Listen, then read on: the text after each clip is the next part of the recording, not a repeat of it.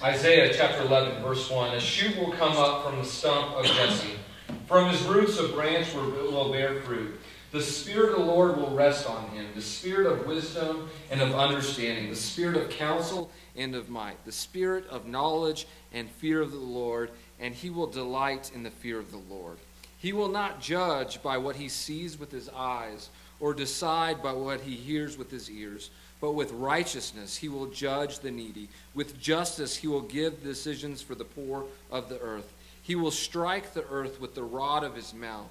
With the breaking of his lips he will slay the wicked. Righteousness will be his belt, and faithfulness the sash around his waist. The wolf will live with the lamb, and the leopard will lie down with the goat. The calf and the lion together, and the yearling together. And the little child will lead them. The cow will feed with the bear. Their young will lie down together, and the lion will eat straw like the ox. The infant will play near the cobra's den. The young child will put its hand into the viper's nest. They will neither harm nor destroy on all my holy mountain. For the earth will be filled with the knowledge of the Lord as the waters cover the sea. In the day, the root of Jesse will stand as a banner for all peoples. The nations will rally to him, and his resting place will be glorious. So as we prepare to celebrate the birth of Jesus this Christmas, we have to remember Isaiah. Ben referenced Isaiah. In fact, one of these verses that I just read for you today in class. And sometimes Isaiah is called the fifth gospel because so much of Isaiah is spent prophesying what Jesus will do. So in our first of three Advent texts today, I want to point out a few things. First, pedigree. Okay, when I think of pedigree, the first thing I think about are horses and dogs. Horse racing is all about pedigree. When you're watching the Kentucky Derby, they like to talk about the pedigree of the horse, right? And if you hear the horse is a descendant of Secretariat, you're like, oh, that might be a good one, right? That might be a good horse.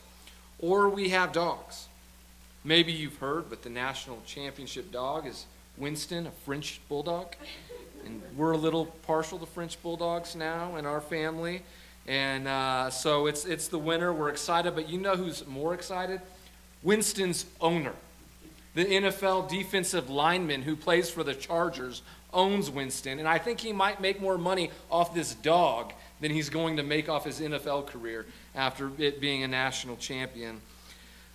But our Frenchie, however, is not related to Winston. It does not have championship bloodlines. That's why we're taking it to Ben this week to get neutered, right? Much to the protest of my father. I'll have to tell you about that later. Dad, if you're listening, sorry, we're still going to do it. But it's hard for me. As an American, it is just hard for me to get into human pedigrees. I mean, we fought a Revolutionary War to get away from this.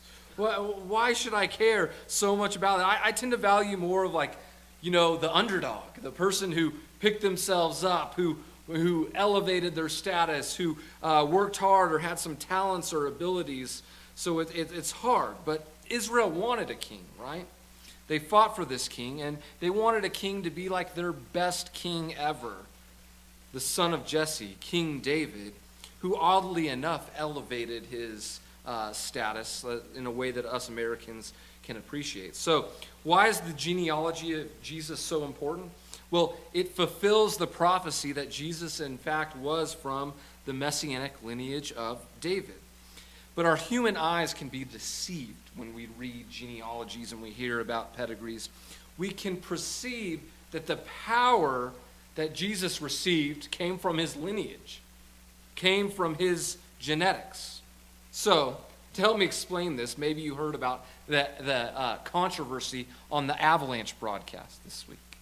You see, there was a rookie playing for the first time, Sean Foudy, and they wanted to talk about his pedigree, how athletic his parents were, how he was an up-and-coming star. And so you know how they do these on the broadcast. They find the parent in the crowd, the parents, and they talk about him.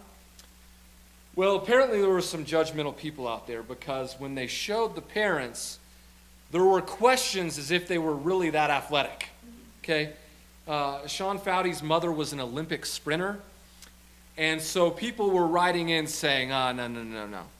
They're not that athletic. And it actually got to be really embarrassing because the broadcast had to come on and say, we got the wrong people in the crowd. And actually, those aren't the parents.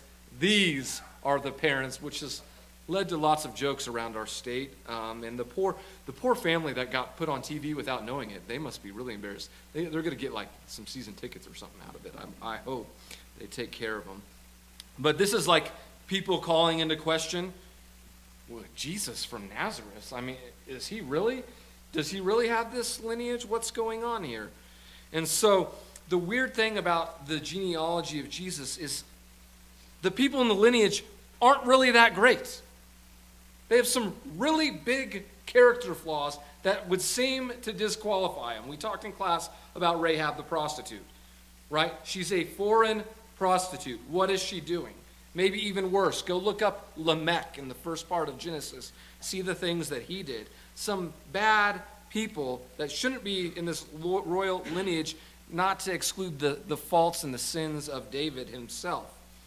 But ultimately, Jesus is what gives these people value. He's the ones that elevates their status. The honor they receive is an opposite kind of honor. It's that they were the ones that preceded Jesus. He brings their pedigree up. They were the ones that come before them. That's the honor that we are going to continue to explore today. So the other thing that stands out to me is how Jesus will judge the world, really in the center part of this text. Not with human eyes or human ears, but with righteousness. Righteousness comes up over and over again. And I'm not much of a rules guy myself. You know, I see the faults in human rules, and we need them for good reasons, but sometimes they can only do for us so much. But ultimately, the judge I'm worried about is God as judge, right? Ultimately, I believe God's sovereign over all things, so those are the rules I really want to follow. Those are the ones I really want to seek out in my life. And so then Isaiah goes on to give some really weird animal metaphors. The wolf and the lamb, the leopard and the goat, the calf and the lion, the cow and the bear. And then there's really weird child neglect ones too. The infant near the cobra's den doesn't seem like a good idea. The child putting their hand in the viper's nest. This sounds like something they do in Abilene to catch rattlesnakes, right? What does all this mean? Well, a predator and a prey relationship is very brutal. Can be very brutal. There's a reason why National Geographic cuts away when the predator is about to kill the prey, because it can be such a brutal experience. One is literally feeding off of the other to stay alive. And life can be brutal sometimes. Humans can be pretty brutal to each other at times. People can prey on each other, which is certainly happening in Jesus' time. And so the metaphors are an example of what happens when the Messiah comes, that it will be a season of peace. What do we talk a lot about Christmas? We talk about peace. And so we see account after account of Jesus feeding large groups of people or eating with people. We see him healing people of both their physical and spiritual problems. And yes, Jesus does have conflicts with the predators of his day. But remember, on the cross, there was an eclectic group of people. There were Roman soldiers, there were Jews, there were criminals who all came together to the conclusion that this guy was the Messiah, the Son of God. So let's pray before we go any farther. Our Father in heaven, we come before you and we ask that you would make room in our hearts this Christmas to make space for your arrival. So we prepare for your coming, your arrival, both every Christmas as a baby, but when you come again. And God, we've lost so much this year. So today, give us supernatural hope because of your arrival. Pour through me the gift of preaching, that Christ may dwell deep in our hearts. It's in your name that I pray. Amen. Okay, so we started our series on Advent last week, as I told you by special request of Linda. And Advent means arrival. This season is all about remembering and working towards the arrival of Jesus. So Advent would be missing something if we didn't include the one who prepared the way for Jesus, John the Baptist. In those days, John the Baptist came preaching in the wilderness of Judea and saying, "Repent, for the kingdom of heaven has come near." This is he who was spoken of through the prophet Isaiah, a voice of one calling in the wilderness, "Prepare the way for the Lord, make straight paths for him." John's clothes were made of camel's hair, and he had a leather belt around his waist. His food was locusts and wild honey. People went out to him from Jerusalem and all Judea and the whole region of the Jordan, confessing their sins. They were baptized by him in the Jordan River. When he saw many of the Pharisees and the Sadducees coming to where he was baptized, he said, "You brood of vipers, who warned you to flee from the coming wrath? Produce fruit in keeping with repentance, and do not think you can say to yourselves, 'We have Abraham as our father.' I tell you, out of these stones God can raise up children from Abraham. The axe is already at the root of the tree, and every tree that does not produce good fruit will be cut down and thrown into the fire. I baptize you with water for repentance, but after me comes one who is more powerful than I, whose sandals I am not worthy to carry. He will baptize you with the Holy Spirit and fire. His winnowing fork is in his hand, and he will clear his thresh floor, gathering his wheat into the barn and burning up the chaff with unquenchable fire." Really encouraging words from John the Baptist there. But there's something about John the Baptist's disposition that's so appealing, right? At first glance, he's got the pedigree. He's the son of a temple priest. He's in line to have a significant amount of authority and status and power. And yet, he decides to do what is weird. He wears weird clothes. He goes out in the wilderness, eats bugs in the desert. And remember, this is a time when people were being oppressed by temple laws. So this weird dude in the desert on a horse with no name has this anti-temple stance that makes people want to check him out. At Christian colleges, they have people like John the Baptist. They call them Bible majors. See, Bible majors do really weird things to stand out if you've never been to Christian colleges. Things like wearing worn-out clothes or no shoes or handmade sandals to try to look like Jesus. I even know of a few that will go to the girls' lobby to do their Bible study, devotional time. I'm not making this up.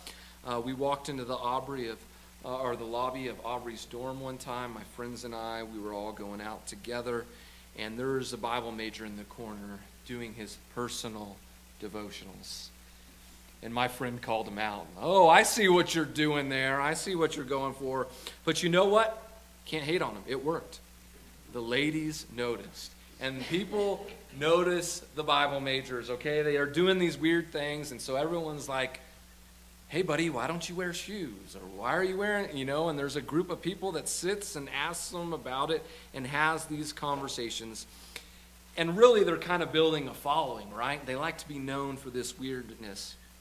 But John the Baptist does something different. He does something really striking, something even more odd. He's gained this crowd. He's gained this following, right? It's time to, write a book and go on tour. Make some money off of this. What's he going to do? This is his 15 seconds of fame. And then he says, "Someone more powerful than I is coming. One whose sandals I'm not worthy to wear." See, John the Baptist is more than fine to move out of the way for Jesus. John is okay becoming less so Jesus can become more. John the Baptist is content with his lot in life. He is content to be a footnote to Jesus. And the question is, are we? When asked what they want to be in life, Gen Z, our teenage age students today, their number one response would be influencer. I want to be an influencer. An influencer is someone with a large following on social media. They're usually on multiple platforms now, and they're kind of famous for being famous. It's kind of like the line of the Kim Kardashian and the Paris Hiltons, that they just have this big following and they get paid all these sponsorships and make tons of money just to be famous. And so we have to ask ourselves in life, is that what John the Baptist was preparing us for? I mean, as Christians, is that the life that we're trying to emulate and work towards and follow? A life of self-promotion and a life of, oh, look at me, I'm so cool, where we're maybe a little narcissistic and high up on who we are. I'm not sure what this looks like in your life. So I'm going to use my profession as an example. We live in the age of celebrity preachers, of preaching influencers. If someone has the right charisma, the right amount of connections, they can be very, very wealthy by preaching this book.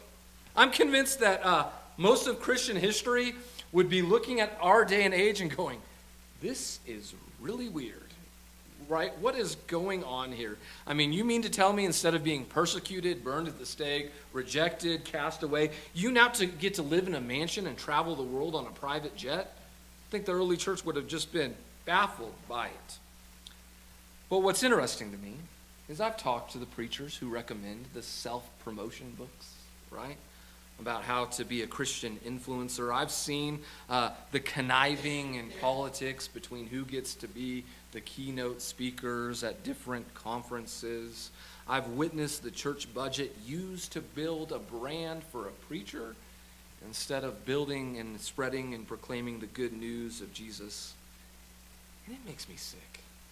It makes me feel uncomfortable. In fact, it's one of the reasons why I love being here, this church. I just find it so refreshing. I'm totally off everyone's radar, and I don't have to deal with any of that stuff. And I'm guessing that you've worked with similar people too, right? I'm guessing you got that coworker or that boss or maybe that rival business who's just really into promoting themselves and how they're successful and all their accomplishments and all the things that they've done, and they want everyone to notice. They want to do all these things to elevate what others think of us. And all of this I think of in comparison with the testimony of John the Baptist. John the Baptist, I think, shows us as Christians what it looks like not to miss the point, to keep the focus on Jesus and nothing else. And I listen to various preachers. Most of them I listen to because I find them to be genuine and authentic people who are Christ-centered. And so I admire some preachers, but do you know who I really am thinking about this week admire more?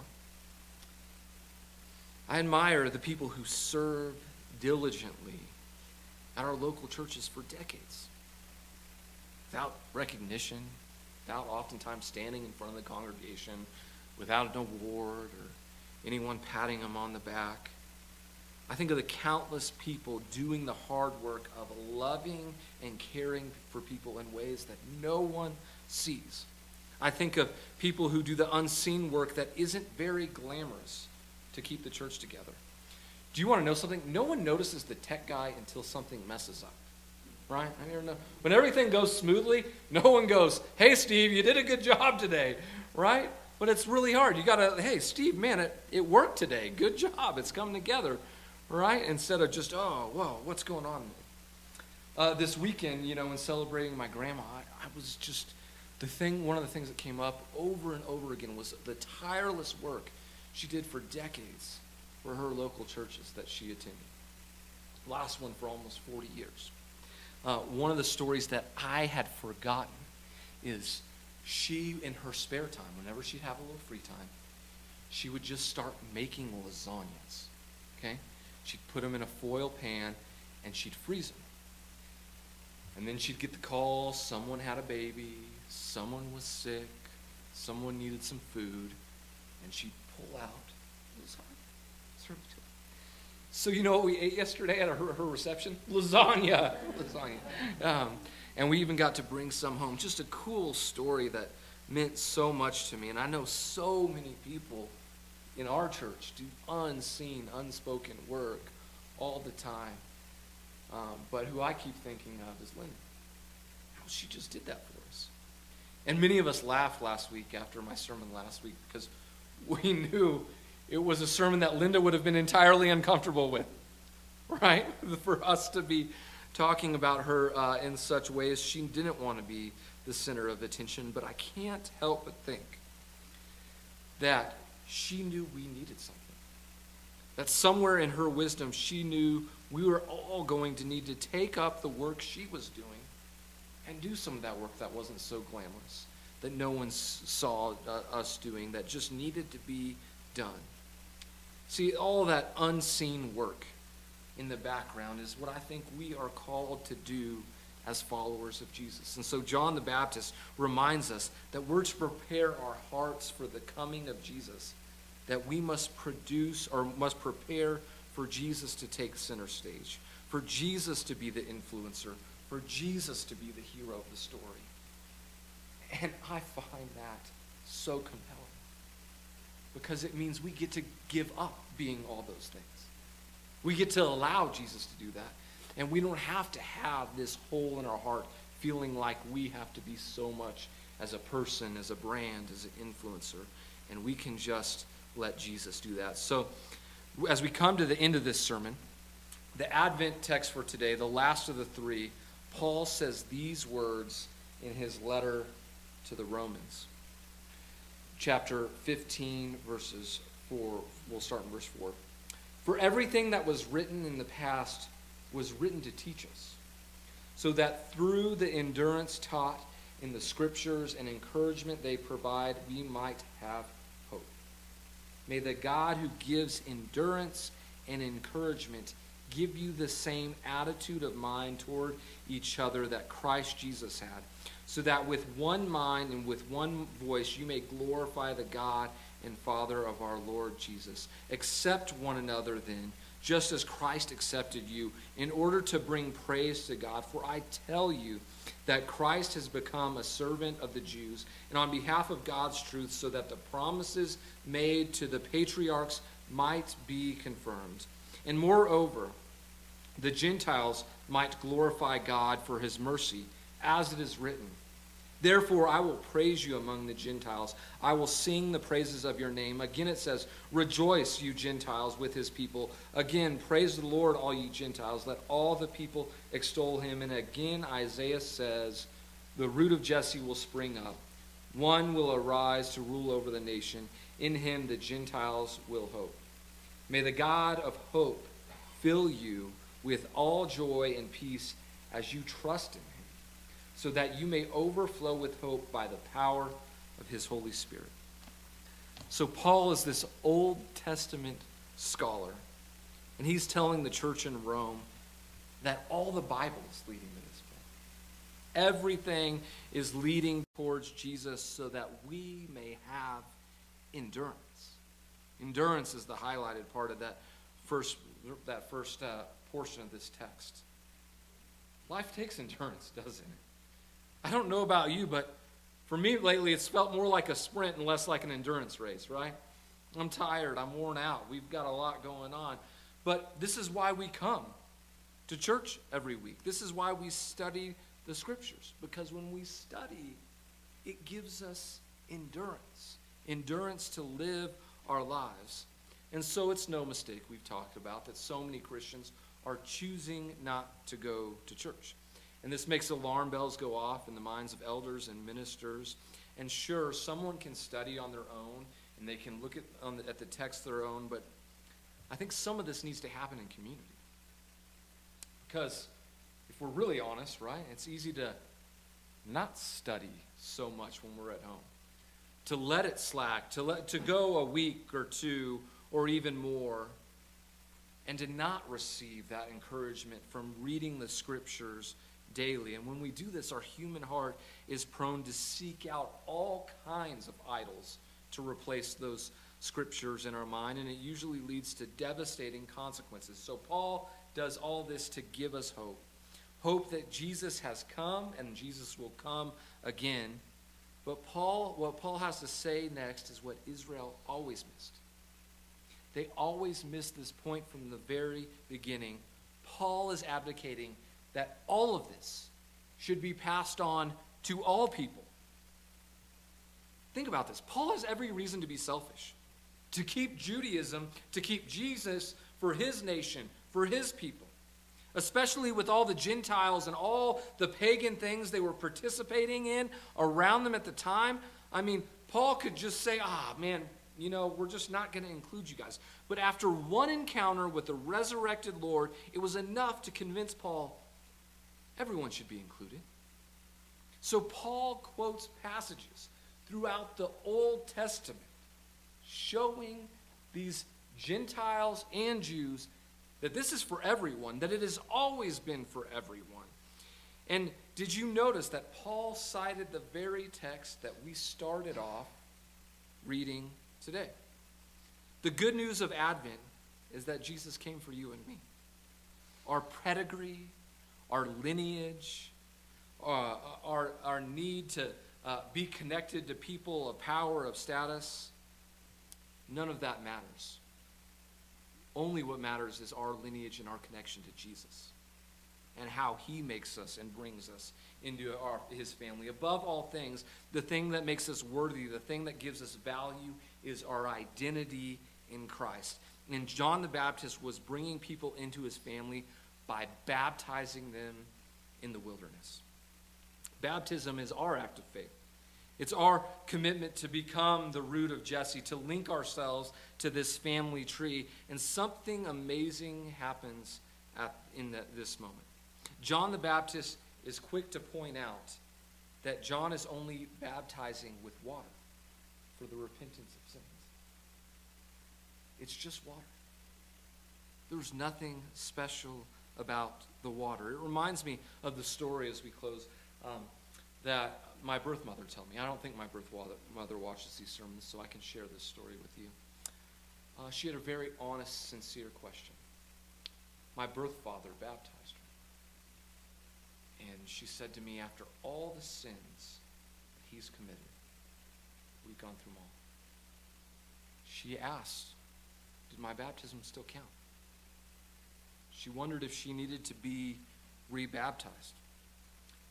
And I think John the Baptist was getting at something in her statements here. See, the problem is where we place the power in this situation, where we think the power lies. I told her baptism is more than valid. That I sure hope that God doesn't base people's adoption on the one baptizing them, right? If that were the case, I would feel qualified to baptize no one. I'm like, I am out. You're going to have to find someone else. But John the Baptist is quick to point something out.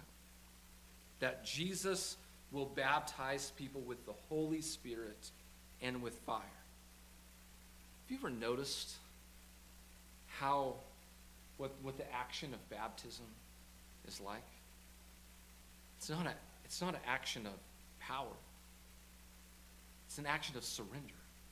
That you are leaning back, that in a sense you are going down into the grave and you are coming up